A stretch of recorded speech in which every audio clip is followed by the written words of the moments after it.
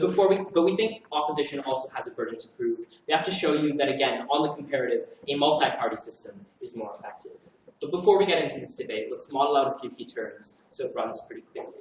We think a two-party system is somewhat like a Republican-Democrat system like we have in the United States, right? We think this is fundamentally a principle debate. We don't have to prove to you that there are like practical errors within the state system. We just have to prove that in the case when you have a two-party house with Democrats and Republicans, we think that's the system we're going to argue for. We think a multi-party system is something like in the UK or in India where you have more than one party. You actually have lots and lots of different parties, as many as you need. And we think more effective means that it's more efficient and that there's better representation. We think that's what more efficient governments are going to be in this debate. This house is going to be democracies in general. Oh, so with that clear, let's move on to this first point about representation and social cohesion. What we tell you here, ladies and gentlemen, is that governments foster better policies that are more inclusive and create better social cohesion towards a more progressive society under a bipartisan system. So first, let's ask this question. Why do democracies exist in the status quo? We think democracies exist to fundamentally represent the people, right? That's the goal of a democracy. But beyond that, not at this time, we tell you democracies also exist to create social cohesion, right? We think that we're not representing every single person's views, but we kind of take into acceptance the fact that we need to have some kind of collective no thank you that progresses towards a better society and a more effective government, right? So we think insofar as we establish both of these, that democracies represent people and that government can progress, we think that's a better government. So what happens then under a two-party political system? We think these two parties need all of the votes they can get, right? They need all of the voter population, all the different types of demographics to subscribe to their agendas, right? Under a multi-party system, right, certain parties concede that they're not going to get votes from minorities, so they just give up, right? We think the fact of the matter is under a multi-party system, they concede they've already lost in certain demographics and certain minorities. Whereas in a bipartisan system, they can't give up these minorities because there's only two parties. There's a lot of competition between these two groups, right? So instead of giving up to a minority group or a minority party which has very little sway in the political spectrum, they're forced to change their policies to be more inclusive, right? They're forced to include more of these demographic groups, more of these minorities, so that they vote for the Republicans rather, no thank you, than voting for the Democrats, right? We think that's what they're forced to do. They're forced to facilitate these groups. We think in this scenario, hardliners are still going to stay, right? Even if they are kind of mad, they're still going to vote certain parties, not at this time. Because they are hardline Republicans, they've always voted Republicans. But we think under a two-party system, these parties are able to adopt new policies that are more inclusive of different demographics and minority groups. We think this gives tangible benefits to those minority groups. When they're represented by a minority party, can't get anything done. But when they're changed policies under a bigger party that can affect these policies and make them effectual, we think they can get things done.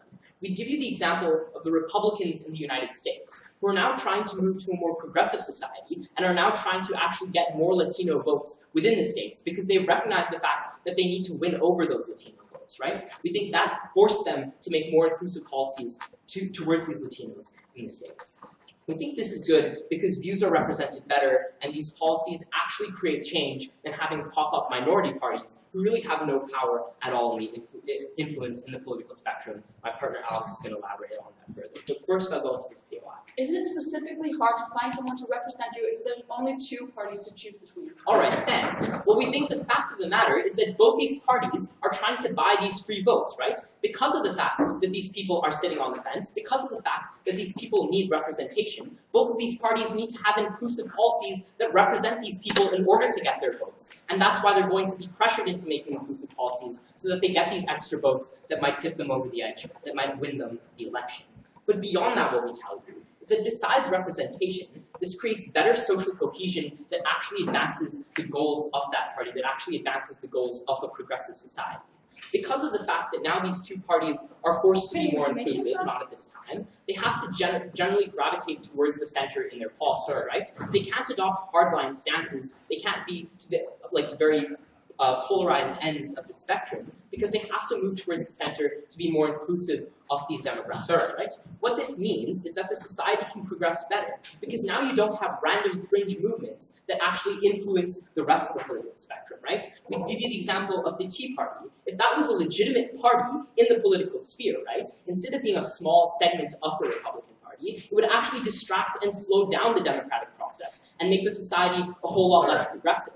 But because of the fact that the Republicans are trying to be more progressive, and the Tea Party isn't and the Tea Party doesn't have this kind of influence as it would if it was a tangible party, we think that actually there is more progressive society. All right, second, we give you this idea about a more simplistic rationale. The premise here is that we create better, more informed voters and a better voting system. So first, let's ask the question, what do democracies typically suffer from? We think they typically suffer from a lack of interest, a lack of engagement, and a lack of voter turnout. But even if they don't, right, they suffer from a lack of informed voting, educated voting. We think these are chronic problems that harm democracies because they harm the legitimacy of the government principally, and they also harm the government's ability to represent the population, to represent the people. So then how can we create better and more informed, engaged voters? We think there's two actors. One, uneducated and disinterested voters, and two, educated and interested ones. We think for uneducated voters, when you have a bipartisan system, you simplify the choice for these voters, right? Because instead of choosing between hundreds of parties, and instead of being disengaged because there's so many choices, I don't want to invest my time in going through all of them and seeing which one I support, right? They actually are more likely to buy into one of these parties because they're more likely to identify with them, right? Instead of choosing between these parties, there's less work involved in making this decision because you can make it a whole lot easier when you're choosing, right? This means that these voters are going to be more engaged, more incentivized to come out and vote because they don't have to go through multiple parties. But secondly, with educated voters, what we tell you is it allows them to contrast comparatively, because you only have X amount of time to form your ideology and decide your vote, right? So if you have very limited time and you're not that engaged and you want to decide this vote, right, we think that you can have a more comparative contrast. Because of the fact there's only two parties, you can really analyze them on a deeper level and see which ones on a deeper level you can identify with better. But even if you don't agree with these parties, it incentivizes you to get involved, because now you know that you can actually be part of a party that does create change, rather than a minority party under their side of the house that won't have any influence in the spectrum. My partner Alex is again going to prove why the big parties always have the influence, and why the big parties always take center stage. It's because we've stood on the side of efficiency and better representation, and it's because we want to create more progressive societies and better government we're so proud to propose.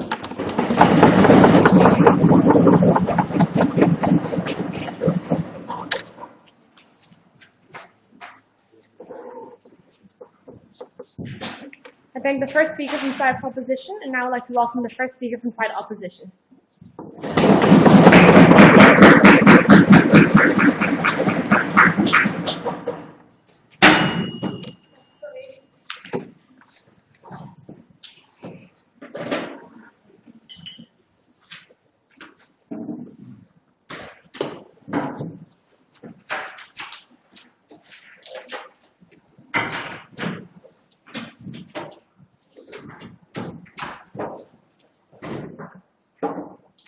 We fundamentally believe that an effective government democracy is a representative democracy. We fundamentally believe that the world is no longer black and white, and there's many issues to voting that there were not before. That is why we today stand so proud to oppose today's motion. Today, Team Opposition brings you the push button that we will prove how our side of the house is more democratic because it's more representative, and two, how it is more effective in creating more happiness towards the entire population and making better, more viable solutions to the problems in today's democracy. We present you three arguments. One, the purpose of a democracy. Two, how politics are no longer black and white as they are on their side of the house. And three, my second speaker will come up here to tell you all about how we make sure that these politicians take a stance. So, before I get into my arguments, let us do a bit of the rebuttal that we heard from today. So, essentially we heard that the entire first point was about how a multi-party system, the minorities are never recognised, but that in a two-party system, these minorities are always recognized. Well, we're telling you that we have three ultimate responses to that. So one, we simply think that that is untrue, because we're saying that these that these big parties, catch-all parties, have to give up the minority rights. Now, why is this? Because the majority of the population is not a minority, meaning the majority of the population does not necessarily agree with these minority rights. That is why these minorities need to go in a representative government so their voice can be heard through an alternative party. Two, we didn't hear the only analysis as to the interest we heard for these big catch-all parties to take in these minority votes into account is because these are votes. We already proved to you why the big catch-all parties, the two political system parties, won't care about the small minority, but will want to catch-all parties. No, thank you. Thirdly, we had this entire idea of how the Republicans are trying to change the idea of the minorities and Latinos. We're saying that one, we don't essentially believe this is factually true because they didn't give us any examples as to how this mechanism is going through right now. So ultimately, we just stand to disagree with this point. So then we have this entire thing of like how we can't have any hardliners. That means we'll have like very middle, and we have all voters to be on the very middle line. But we're telling you that this is like one, untrue if we follow their line of analysis as to how we only care about catching all votes, and two, how this is also problematic for democracy because we're saying that even hardliners should deserve to be representative. That is what they are under our side of the house. So then we had this entire idea of like how they suffer from lack of education because they don't want to waste any time going through their options in a representative government. What we ultimately tell you is that we create less educated voters, less voters on their side of the house because they just vote for their ideology and also because they don't even care to vote on their side of the house. This is what I'm going to prove to you in my point. No, thank you. So let me now get into my 2 points today, which is one, the purpose of a democracy. And we said ultimately the purpose of a democracy is to represent an entire population. Now, why doesn't two political parties, such as for instance in the USA, represent its entire population? Well, we're saying that we have District A, where you get 10 out of 10 votes, and then you get one representative in Congress. Then we're saying that we have District B, where you get 6 out of 10 votes. Let's say the Republicans get this, and the Democrats got the other thing, and now they also get one representative. So even though the Democrats, in fact, got 14 out of 20 votes, 10 the first, 4 in the last, then they still only get one representative. We're saying that the Republicans, who essentially only had 4 out of 20 votes, still get the same power in the political house. We're saying this is not a representative government because it's essentially that the winner takes it all. We're saying that the 14 people are now not all are now having the same equivalent power to 6 others, and we're saying that this is structurally unfair. Now, why is this problematic? Well, we're telling you it's problematic because now you'll start to feel as if your voice is not being heard. And we're saying that is extremely problematic for democracy. Now, why is this? Because if you feel like your voice isn't being heard, we're saying you're not necessarily going to go through the entire issue with voting. Now, why is that problematic? Well, we're saying that in the US, in the status quo, what is the voters turnout? Like around 50%, maybe a bit more. In Denmark, as opposed to that, where we have a representative government, people feel like their voice is being represented better. I'll get into this in my second argument, and that means that we have a voters turnout of over 80%. We're saying that it is essential for democracy to be legitimate to have this huge voters turnout. Because how is it really a legitimate democracy when not all the population are being taken into account? So, why do we change all of this under our side of the house? Why are we creating a more effective government on our side of the house? And this is why I get into my entire idea of politics no longer being black and white. And we're saying that, yes, in the old time, what we really had to worry about was econ. This two-party system might have been effective because what you really had to vote for was whether you wanted a right-wing policy to econ or whether you wanted a left-wing policy. But we're telling you in today's world, we have so many other arguments, so many other voting issues that we have to present. We have to talk about refugees. We have to talk about the entire environment stands. No, thank you. We're saying that even though you have a specific stand as to how the financial policies should be run, this may not be the same as how you believe the environment should be run. So I'm telling you that Alberta, from my side, no, thank you, of the bench, cares very much about the environment. She has wants a party that can represent her interests in the environment. We're saying, now why does this only happen under the representative government? We're telling you that when we have this party then goes out and say, you know what, we fight so hard for environment, that's what we say is the most important thing, then that voice is bound to be heard. Because some people will probably agree with Alberta that this is important. That means that this goes into the entire that this party will then have a voice in Congress. Now, why is this important? Well, we're telling you that on their side of the House, you will only have two parties to choose from, meaning that these two parties will have to be catch-all parties. They'll have to take a stance on every single issue voting. Firstly, we tell you that they don't really do that. Andreas will come up here and talk to you about that. But secondly, it also means that you'll simply have to go with the party you agree with the most on. Now, why is this problematic? Well, we're saying that in these parties, we're then going to have a large fragmentation of differentiation on our ideas. So maybe we agree with left-right ideologies overall, but left-wing ideology doesn't cover the issue of refugees. It doesn't cover the environment.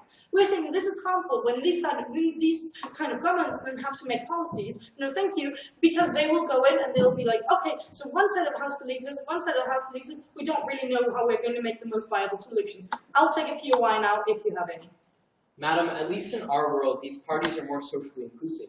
In your world, parties are back that don't have any. Yeah, no, we completely disagree with that because we're saying these are not more socially inclusive. Why are these not? Well, we're saying the minority voices won't necessarily be heard. We're saying that on our side of the House, you can find a party which you agree with and everything, which is more representative of you. We're saying that your voice you can direct directly to the government because you'll have a party which voice will be more like yours because it's not just going to be a catch-all party. We're saying you're going to have an environment, you're going to have a party which, as well better, cares a lot about the environment. That means that when these people go into Congress, these people will be, our environment is the most important thing to us, which essentially means that the environment is going to be something that is fought harder. We're saying that this doesn't happen on their side of the House because there will be so many different variations of what you believe should happen to the environment. We're saying that ultimately we're creating more viable solutions for the population because more of the population's actual beliefs are taken into account.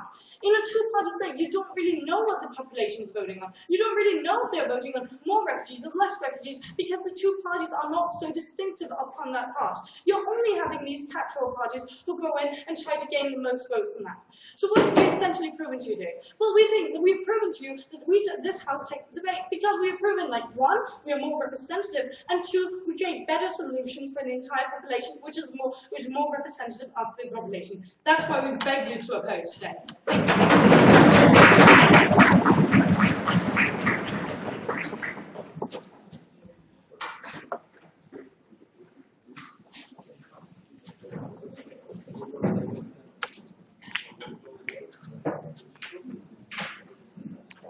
I thank the first speaker from side opposition. Now I'd like to welcome the second speaker from side propositions.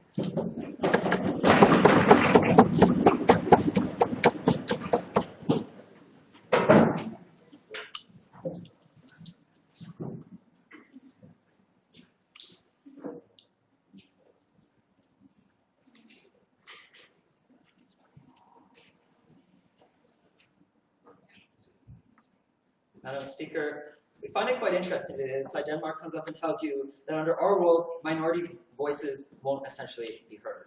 What we tell you is on their side of the House today, there are so many political parties in their system that even if you are a minority and you vote for one of those parties that you think represents you, the reality is because there are so many parties, they have so little power in their government, they can't actually go get anything done and implement any of the policies that you want. And it's because we think that their side of the House today is very ineffective that we're so proud to stand on proposition today.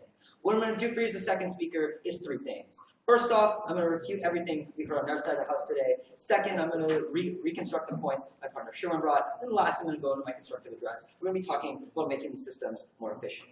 So the first point that they bring to you today was essentially that it is that you're not going to feel like your vote actually counts because of these parties are going to be more all-inclusive, right? What we say is under the status quo, under their model, right? When you vote for a party, there's so many parties, like in the United Kingdom, for example, where we have like 7 or 8 parties. The reality is, if you vote for one of those parties, there's no guarantee that your party is actually going to get power in the government. We saw in the United Kingdom, it just recently actually became where David Cameron received a majority, but for the longest time, it did have a minority government. The problem with this is under this minority government, nothing actually could get done because the problem is the party that had the minority government couldn't pass bills because all the other parties kept rejecting these bills. So even if you don't feel like you get your voice in these two systems, at least you have input into a party that can have power, or you have input into the opposition party, which also has more significant party than say just a random party in the government who has like 2 or 3 seats. Next point that they bring to you was, well, essentially, we're going to actually have higher voter turnout when we have more parties, right? Because that happens in Denmark, therefore it must happen everywhere else in the world. right? What we say to you is, let's take an example of Israel, for example. Israel has quite a few parties in their system, right? What we see is Israel has one of the lowest voter turnouts in the entire world, right? At the same time, we see the United States actually doesn't have that bad. They're about 60-65% as of their last election. We think that under our model, if we have more of these parties, we're actually going to get people more interested, as my partner Sharon brought, because now we think because there are only 2 parties, it's easier to educate yourself on their stances. It's easier to figure out which party you support, rather than seeing there are 10 parties up here, but I'm not really sure what their stances are. Go for it. But how is one single party possibly going to have include all of the issue votings, which these stuff Okay, are just so thank you. So we think that what actually is going to happen when you have these 2-party political systems is we're going to force them to take a stance on all these issues, right? Because they're going to want to appeal to those voters who are on the fence. So when you have voters on the fence who are not sure who to vote for, we choose each party to take a stance to differentiate themselves from the other party. And because you only have 2 systems, they're going to want to take a unique stance. That's how we think that we're going to deal with each side of these. We think that we are giving voters both sides of the coin under our model. Okay, then the next thing they bring to you is that, well, there are many different issues, which is kind of like their POI, so we need many different parties, right? We'd say that first off, we think that there are actually a lot of current parties that are based on economics, right? We think that that's how a lot of our government models work. We have left wing, we have right wing, right? So what we'd say to our models is, even though that there can be more parties, we think they are still generally based off of economics. They take all their stances based off of economics, right? We see in Canada, for example, we have the Conservative Party, who is a more right-wing party, but they're still very conservative on issues like the environment. We think that a lot of parties model it off of the economics. But even if they don't, for example, like a Green Party, for example, in Canada, right, which models it based on just saving the environment, we think they have a part where they simply don't have any power in the government because they don't have any votes, because they actually don't address any of the other issues that are important in government, so nobody wants to vote for them anymore. Okay, next point that they bring to you was that parties don't bring, oh, I already addressed that, never mind. Next point that they brought to you was that we're going to be creating more discussions between all these political parties, right? We think the problem under their model is we're now going to have so many political parties with so many different ideas, it's simply just going to cause confusion and nothing is going to be done, because now we're going to have to compromise between like 10 different parties instead of 2 different parties. No, thank you. So we think the problem is that ultimately is going to lead where certain parties aren't going to get their opinions heard anyways, because ultimately the country, these parties that have the government are going to want to take only in the input of the other powerful parties who they think actually might be helpful. They're not going to want to take in some random parties or someone who only have like 5 or 10 seats because they don't value that they have enough power in the system. But we think at least under our model, we're going to have 2 parties who are directly debating this issue, who are going to eventually come to a compromise or want to come to a compromise. But even if we don't, we have one party who's in government, who has the majority, who can at least put something through and make actually legislation happen. Whereas under their model, you have so many parties and you have a minority government to the fact where you can't actually push anything through, nothing gets done. All right, on to some reconstruction. So the first point that my partner Sharon brought to you was that essentially we're going to be fostering a more cohesive society, right? We think that democracies exist for the people. Under 2 parties, we're going to make them vote for one of them. We think that this is ultimately going to be more inclusive because these parties now are going to be forced to take up stances, right? First response to this, no thank you, was that, well, the majority of the population doesn't necessarily have these ideologies, right? We think that's why it's going to force these 2 parties actually to expand what they believe in, to expand their positions on different things, because ultimately they're going to want to try and pull it in. We think in the example the Republican Party that my partner brought to you was the fact that they're trying to actually get in more Hispanic voters. They actually had a conference for the Republicans simply on how to get more Hispanic voters because they realized that they're important to actually win the election. So we think this is going to create more collective policies that are going to want to take into account actually more people. But on top of that, when they take into more people, their voices are going to be part of a party that has power that can actually do something on those rather than a party that has no power on their side of the house. But then next, Sharon brings this idea of a cohesive society. Their only response was, well, hard lines need to be represented too. We think the hard lines can be represented in the parties that already exist. We think that you can create multiple stances on certain issues, right? You can be more conservative economically, or you can be more liberal in terms of economics. All right, now to some constructive. We're going to talk about efficiency through this point. Thank you. We're going to just prove essentially how ours is going to be a much more efficient system, actually get something done compared to their system. So what's the status quo with multiple party political systems right now? Well, many of them are very inefficient, very ineffective. Why is this? Well, we think that there are a ton of political parties in the system. If you look at India, for example, which has hundreds of political parties in their system, which is one of the reasons that their government struggles with actually being able to get anything done. So we think that what is the problem with this? Well, we think that the problem is that there are simply so many parties, it's too hard to represent every single person, right? So, under that, what's the problem with having so many political parties? We think that the problem is, essentially, whenever one party proposes a bill, it's just going to be shot down by the other parties for 2 reasons. First off, either they don't believe in what that party is putting through, but second off, they simply just want to block it because they don't want to show support for that party, or they don't want to show that that party has any credibility. Because when it comes to voting, if you voted with that party, it shows that you somewhat support what that party's doing. It also shows that that party can get things done, right? So under that scenario, these parties don't want that. They ultimately want to win themselves. It's incentive for them to block these bills. The problem with that is now simply nothing is going to get done because you can't push anything through. But why does the two-party political system change that? Well, we think under our model, someone is always going to get a majority. Someone's always going to win the election. They're going to have power to push these bills through. Now, why is it a good thing? Well, we think that now you can make decisions very quickly. You can say, like, look, I want economic reform here, we're going to go do it, right? We think that in the 2008 economic crisis in Canada, for example, one of the reasons the government wasn't as efficient and quick in dealing with the situation was because we had a government that wasn't a majority. So every time the party, the Conservatives, tried to push through a bill, all the other parties blocked it, so then they couldn't actually respond to the situation. The difference is under ours, we're actually going to have a party that is able to respond to these very quickly. But at the same time, we think that they're still going to have to keep their credibility. They're still going to have to ensure that bills they're putting through are good, because they're still subjected to debates in things like Parliament or the Senate, right? So we're going to be checked with that. But also we think that they are going to face media scrutinization, right? So we think they simply just can't pull off whatever bill they want. They actually have to do something that's in the bill. But third off, we think we have elections. So even if they do put through a bad bill, we now have a checks and balances system where if we don't like them, we can take them out and put in the other party.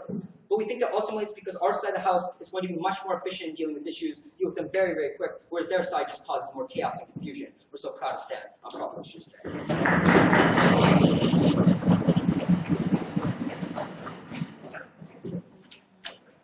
I thank the second speaker from side proposition, and I'd like to welcome the second speaker from side opposition.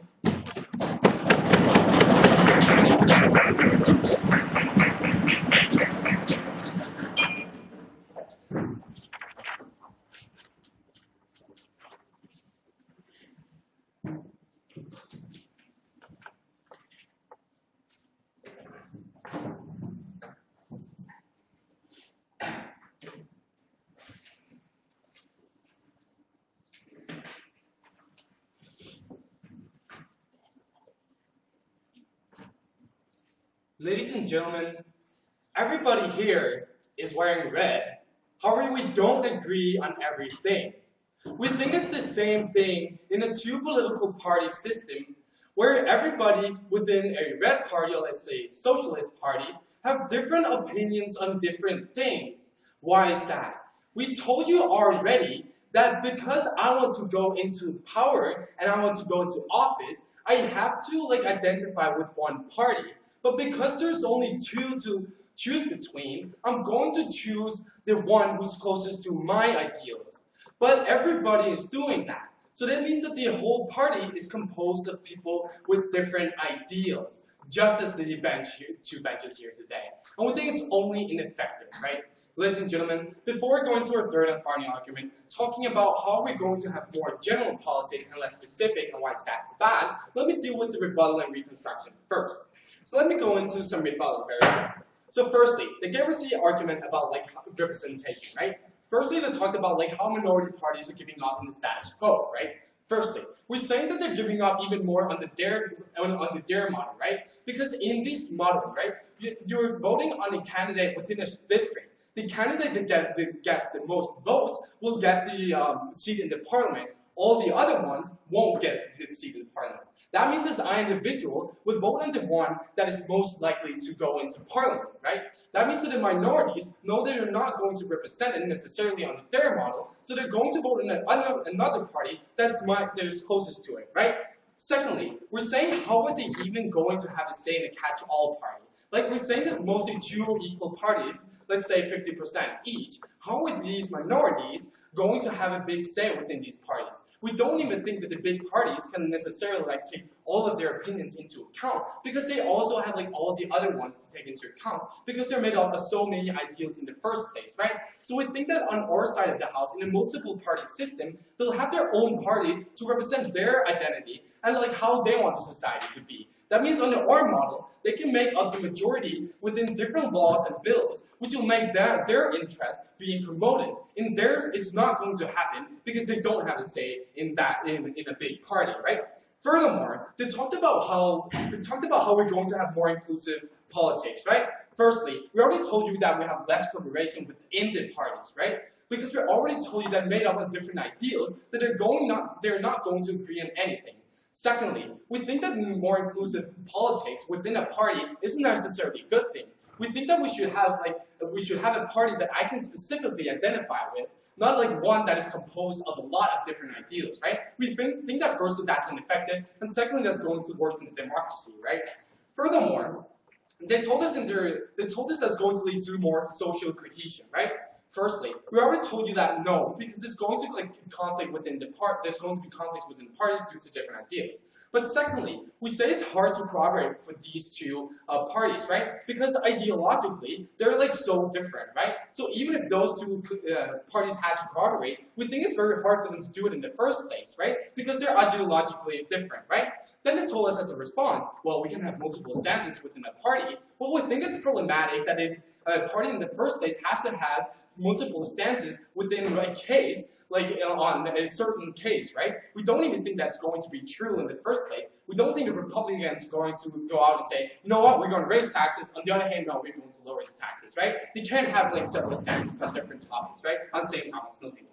Furthermore, they talked about how we're going to have more important voters, right?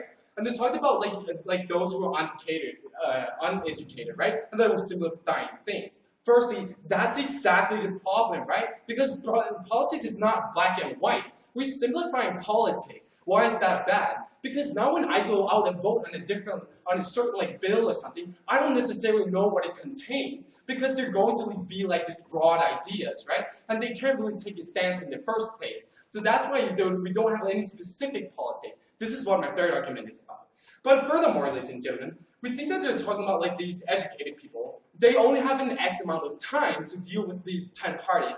I'm sorry if I'm wrong, but I don't think it's that hard necessarily to look at these 10 parties. What do I agree with? Because there's so much exposure in the social media when you watch TV, when you're with your friends, with your family, right? You're constantly being exposed to these different parties and how they're impacting your daily life, right? It's not like you're going home for homework and looking at what do I necessarily agree with, right? You're going to be exposed to it every day, and you're kind of forced to take a stance also because your friends are asking you about it every day. So we think that firstly, it's bad simplifying politics, and secondly, that it's not that hard to make that decision, right?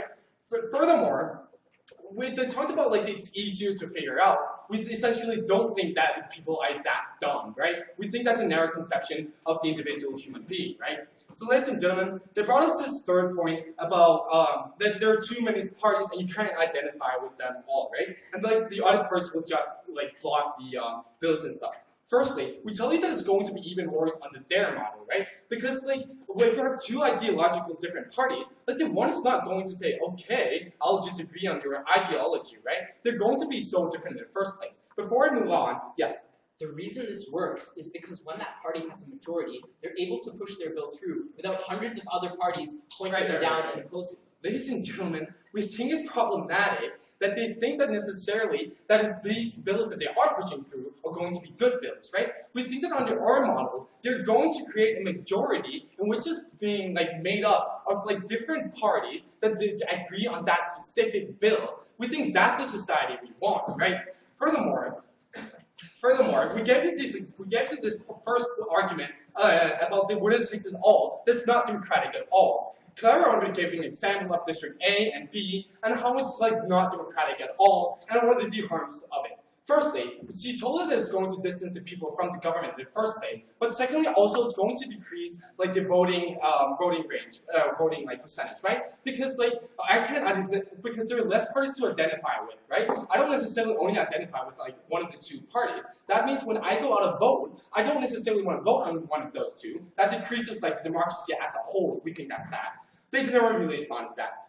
Our second point was there's going to be conflicts within the party.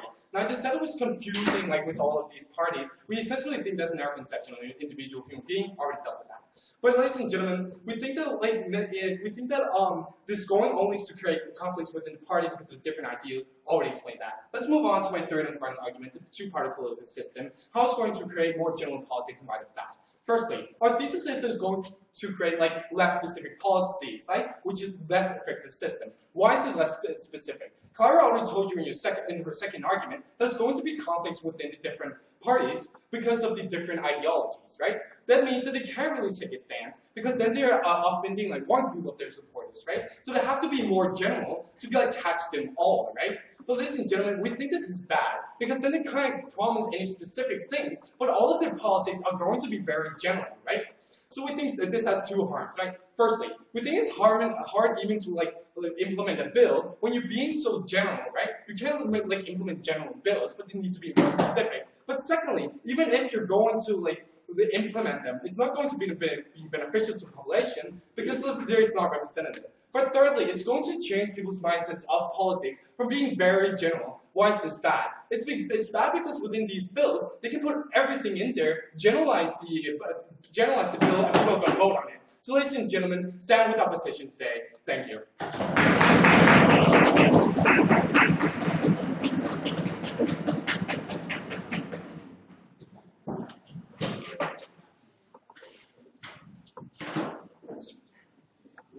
thank the second speaker from side opposition and like to welcome the last constructive speaker from side opposition.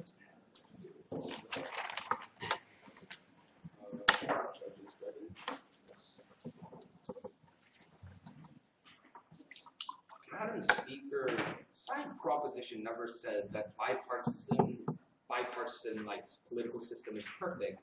But what we do stand on our side of the house today is that it's more representative and it's more efficient and more effective than their side of the house, which is more than like two parties, right? So what am I going to be really talking about? Firstly, I'm going to be asking which system provides better representation. Secondly, which is more efficient. So firstly, which system provides better representation, right? What did they tell you? They essentially told you, right, that the purpose of democracy is to represent the entire like population. And under our model, there's going to be like people not represented. Right? We say, okay, yes, that's true, but under their model, it's going to be worse. Because in their model, right, if there's, let's say, even 3 parties and 10 people in a specific area, when it's 4-3-3 split, you're going to find one representative representing like the minority, right, the 40%, that seems to be like a majority because there's the most amount of votes, but there's going to be 60% in that area who aren't represented at all. So we say, no, thank you. We say that their model is in fact even worse in terms of like representation,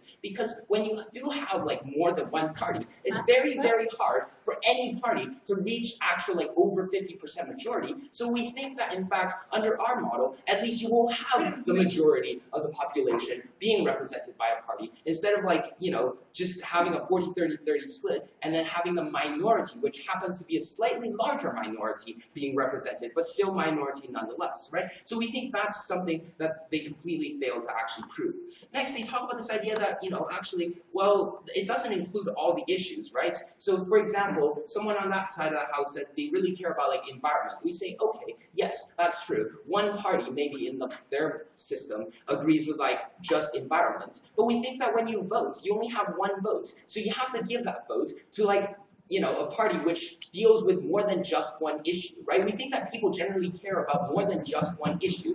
People don't just care about the environment. We think there's like environment, there's like international relations, we think there's economics, we think there's many facets of like politics, so you can't just simply give your vote to say, okay, I like this group because I like their environmental policies, so I'm going to give a vote to them, and I like them for their economic policies, so I'm going to give a vote to them. You can't do that, you only have one vote, so we think that essentially what you're going to have to do is prioritize and choose only one thing that you really want, instead of being able to like, you know, talk to your representative and say, no, here's all the things I really want, and you know, go because you have to choose a specific party, right? No, thank you.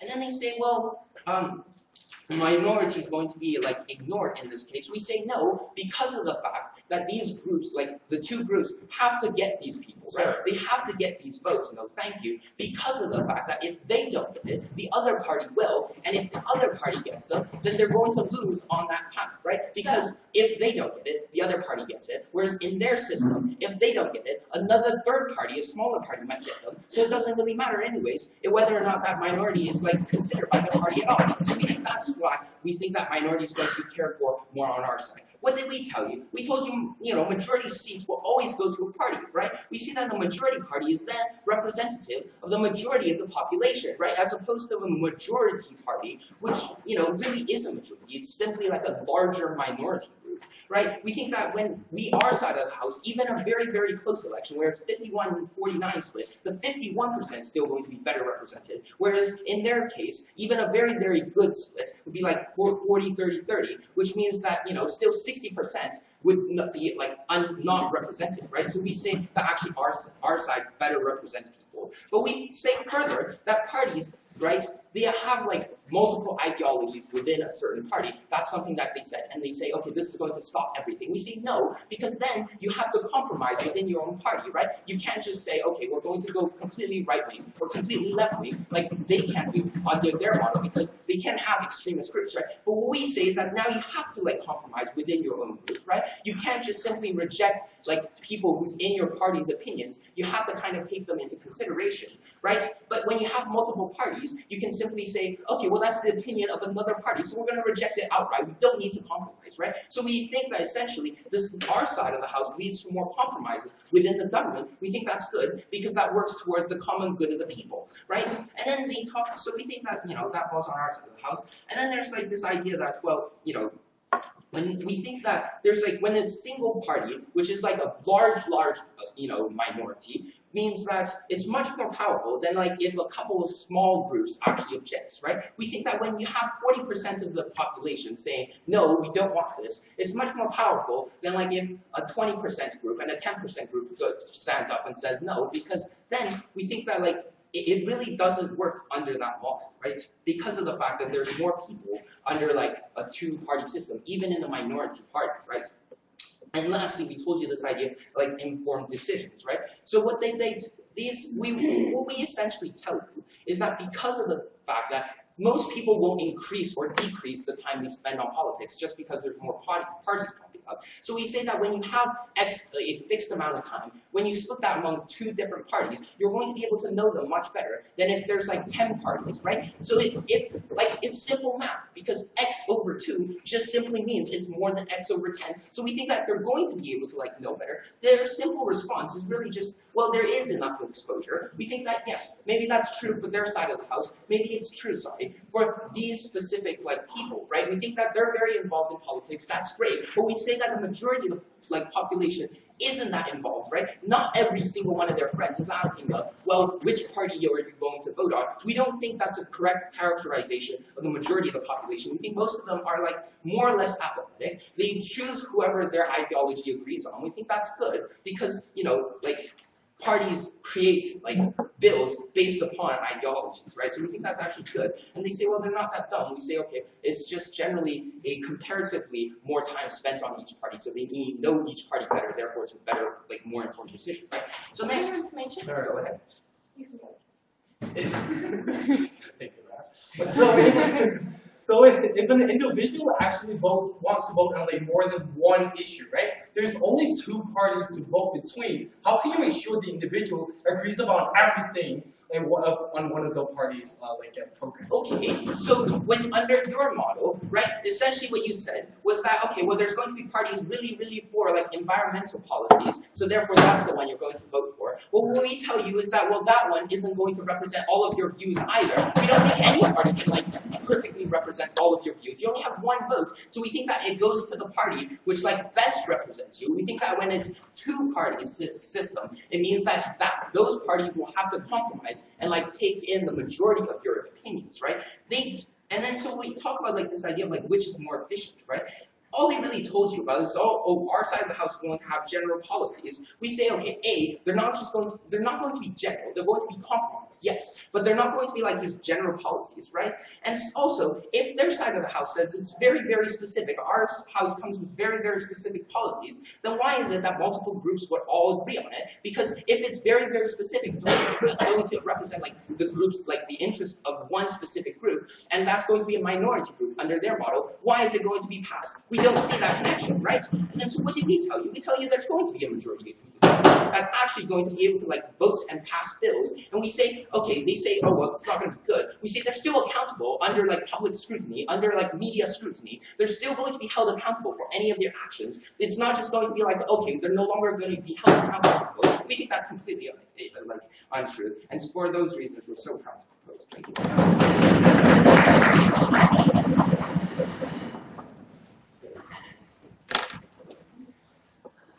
I thank the third speaker from side proposition. I'd like to welcome the third speaker from side opposition.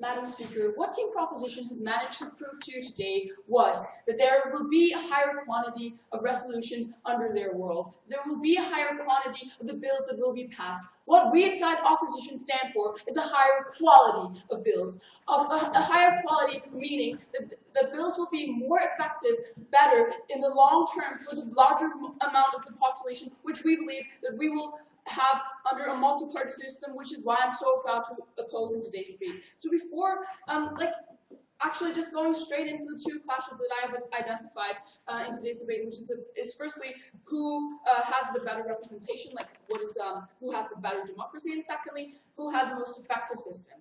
So firstly, to democracy. So they firstly brought to us this argument about like the representation and social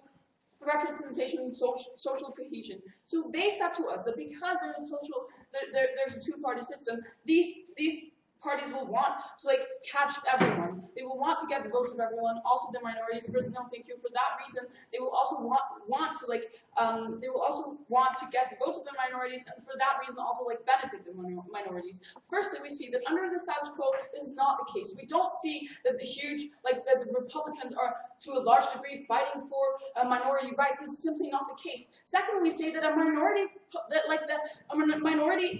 are not going to feel very represented by a lot of white guys in ties and suits that who mostly care about economy and tax rate and tax releases and taxes. We don't believe that this stands at all. We don't believe that they will feel represented, which we believe is very crucial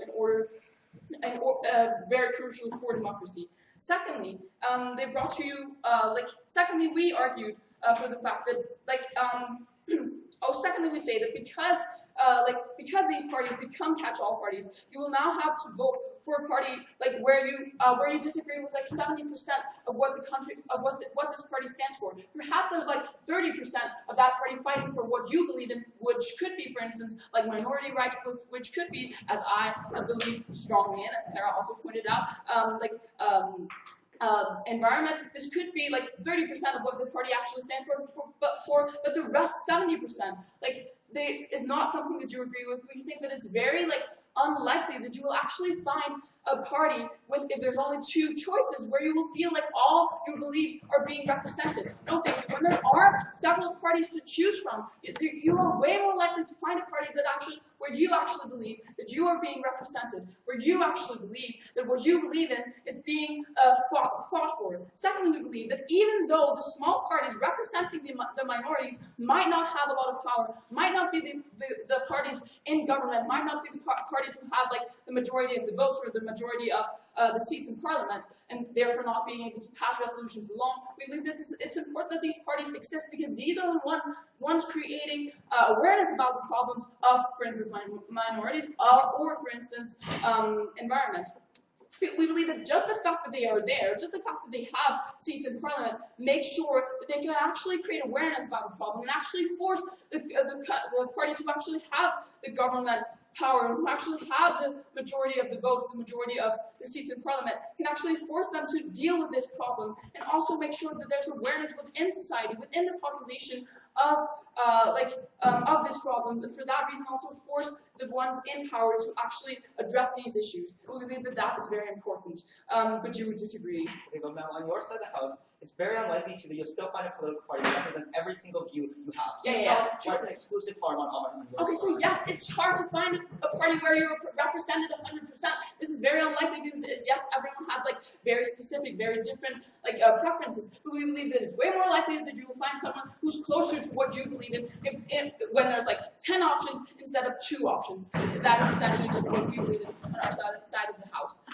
Lastly, we brought to you a point in Andreas' speech about how catch-all parties are not focusing on like specific issues, are not going to be like specific because they're afraid of losing members. That leads them to be like very not substantial, and for that reason, because they're afraid of losing members, it doesn't become about the politics. It becomes about getting members instead, or getting voters instead of actually addressing things that this party believes in. And we believe for that reason, this is like very harmful to how politics is addressed under the status quo.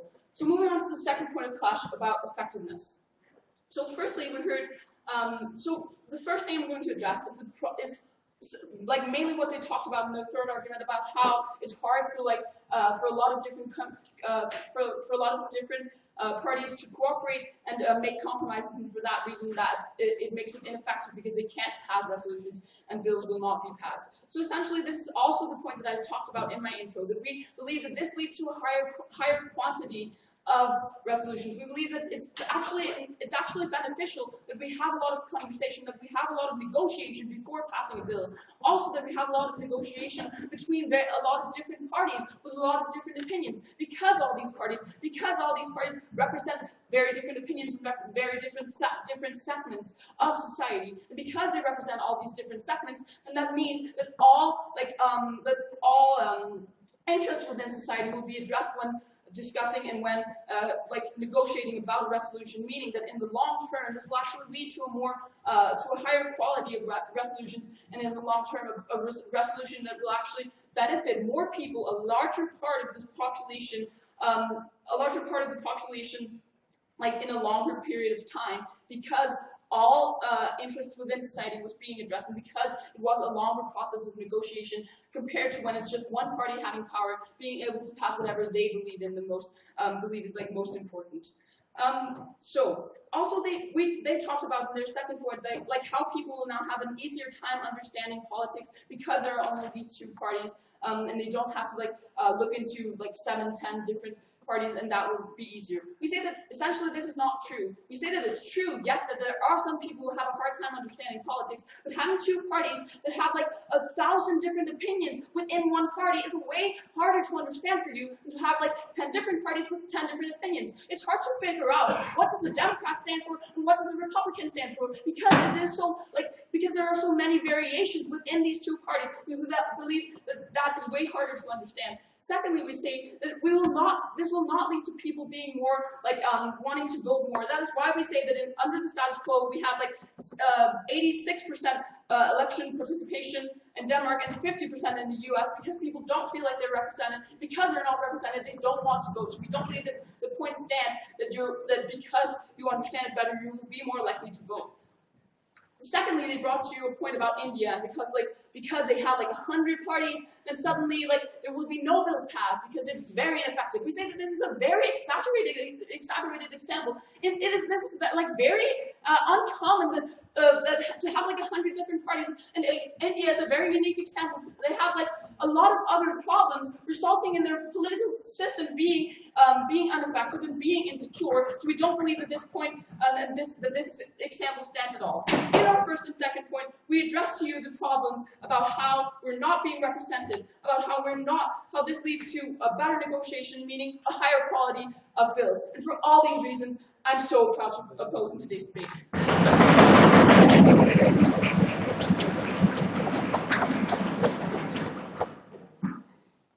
I thank the third speaker from side opposition, and now I'd like to welcome the reply speaker from side opposition to summarize their team's case.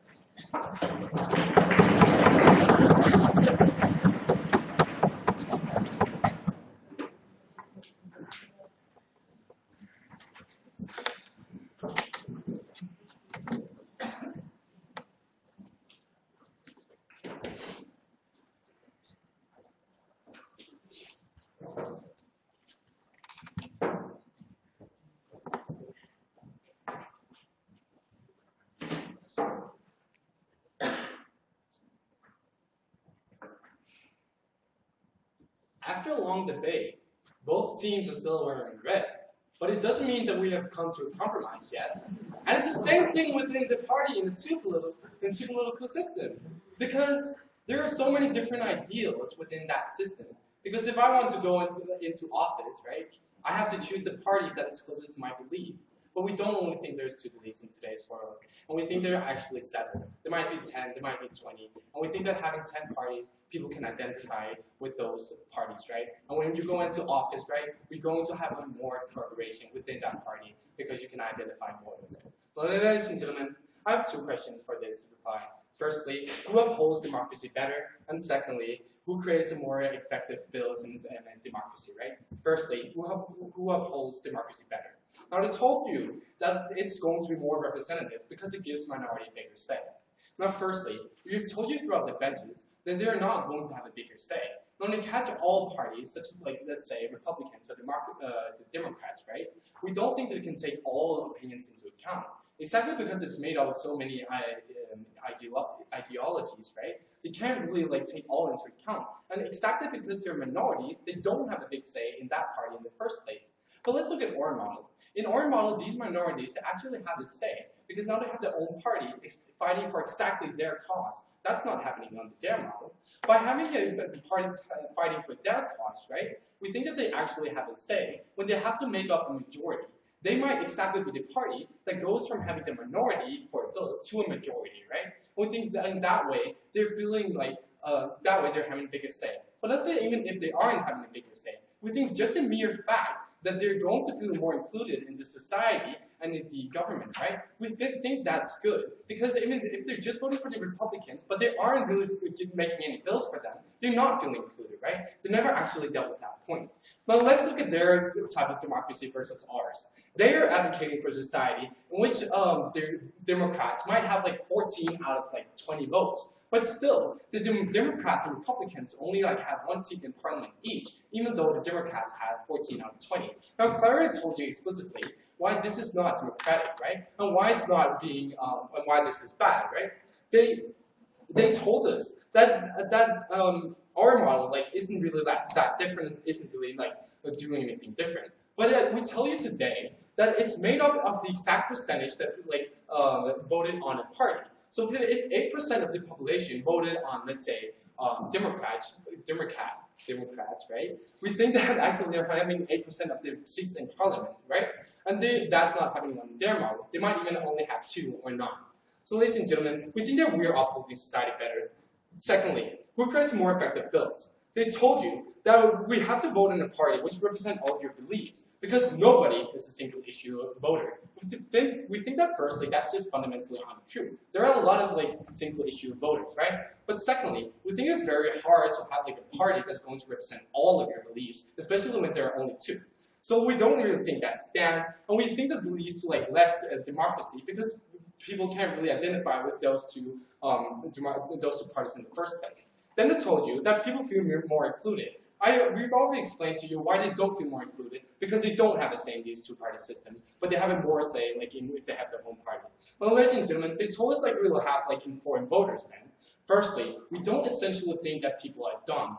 We actually think that people can make their choice out of having 10 parties, right? We think that this is also due to exposure, like through social media, TV, friends that are asking them family, right? We don't think people are dumb. But secondly, we think that it's better under our world, right? That you're going to be like more informed, because now you have like specific politics for the specific party. And on their model, it's only going to be general, which I explained in my 3rd argument. Now, ladies and gentlemen, today you have to give a vote for democracy. You have to give a vote for the people. Give a vote for opposition. Thank you.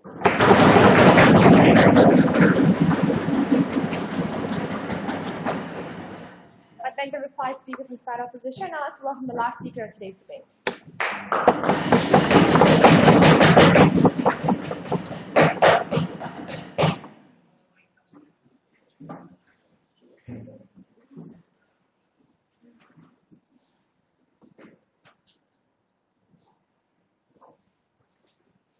It is true that we're all wearing red, but if I suddenly change my tie to blue, it doesn't change the fact that we still haven't reached a consensus, we still haven't reached a conclusion.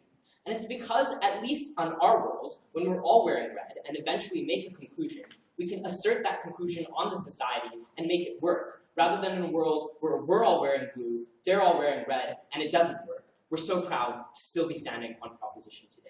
What I'm going to do for you as a reply speaker is look at this debate to see which side promoted a better government that actually advanced society, whether it was through better representation or better efficacy.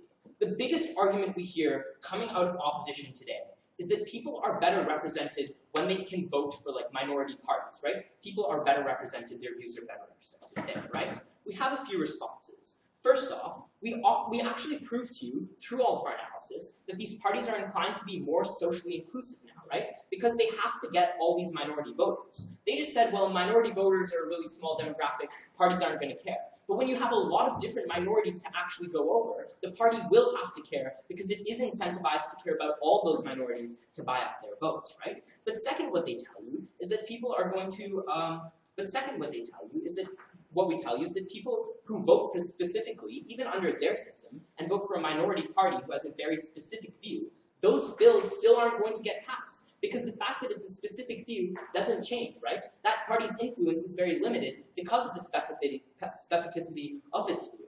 But then they never tell you why these parties actually work. And it's because of that that their point falls. Because they just asserted that minority parties do work, they do get things done. But we've actually shown you why they don't. They don't get things done because when you have a limited number of people voting for it, it doesn't actually pass things in the House. Their minority views aren't represented. Instead, all they can do is point fingers at the government and say you can't do that and limit social progress. That's what we showed you down the bench. But third, we tell you that even if these parties do, even if they do get the vote, right? Even if they do feel better represented somehow through these parties fundamentally can't get done because the government can't progress, right? Because they don't have equal power as the ruling party who's always going to shut them down and always going to shut down their minority views. Essentially what this debate came down to today is whether the change and influence of minorities happens within parties that can actually create change, or whether this change happens within a house that doesn't create change because it's really complicated and the views are objective.